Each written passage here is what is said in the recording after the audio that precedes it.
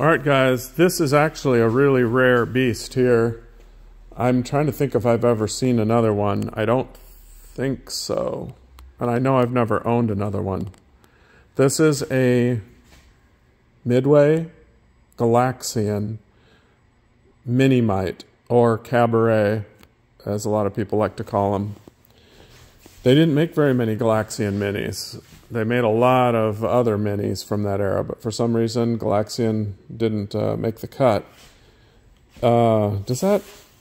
Jeff was going to, this is one of Jeff's games. He was going to talk about the control panel that looks like maybe extra holes drilled there. Yeah. Yes. Okay. These two holes are extra, and then they drilled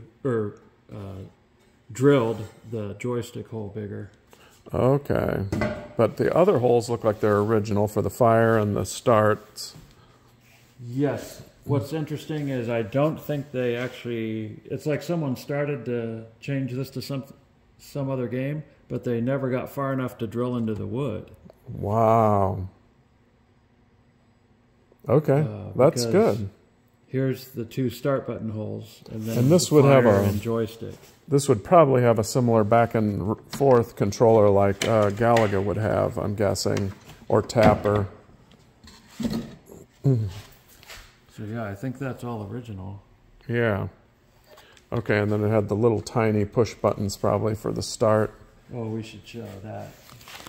Yeah, the cabinet's very rough. This cabinet has gotten wet. The bottom is really bad in this corner and along that whole side, actually. I don't know, man, I don't know what happened to this thing. And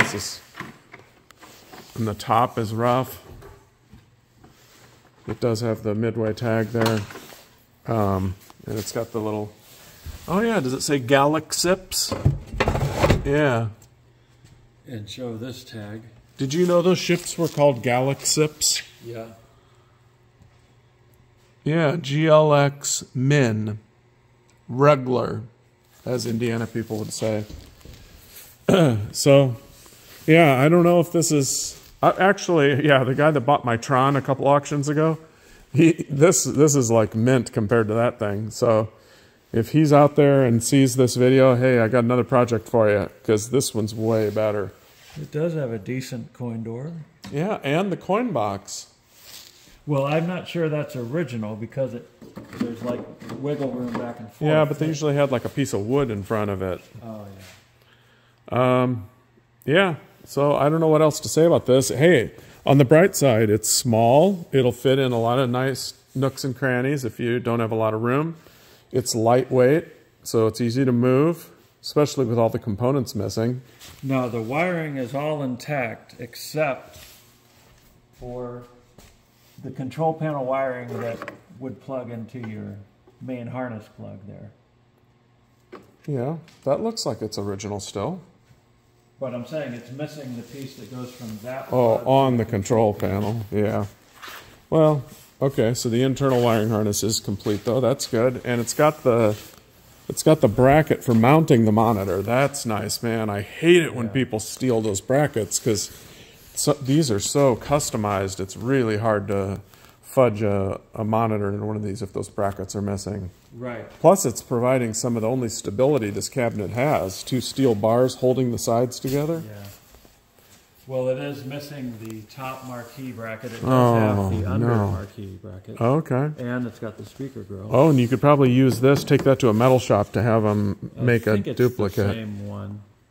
And then it's missing the bracket that goes right in front of the control panel. Oh, to hold the bezel on. Holds the oh, that's a shame. Okay. Well, it definitely qualifies for the nomenclature project. That's for sure. Oh, it has the speaker. You didn't mention that. I can see it through there. I didn't even notice it. Okay. And it's got the power switch. And the original tag. Oh, yeah. I showed him that. Okay. Okay. Now, by the way, the plug, I didn't even plug this in. Well, what's the only there to thing plug to in? test is the transformers. But the plug is in really bad shape. It's coming apart. I tried to screw it back together, but it's really So don't buy this for the plug.